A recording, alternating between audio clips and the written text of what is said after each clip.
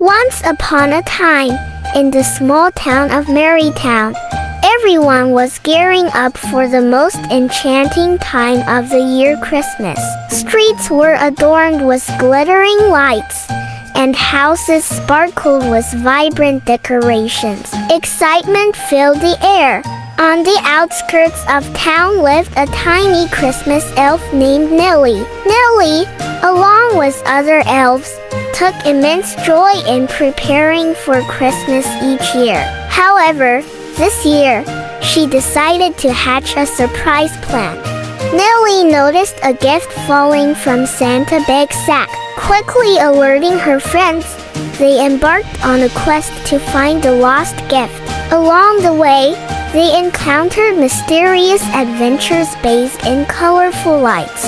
In their search, Nellie and her friends met a charming polar bear. The bear revealed that the lost gift held a box full of love. Returning the gift to town, they filled Marytown with love and friendship. As Christmas Day arrived, Marytown was filled with excitement.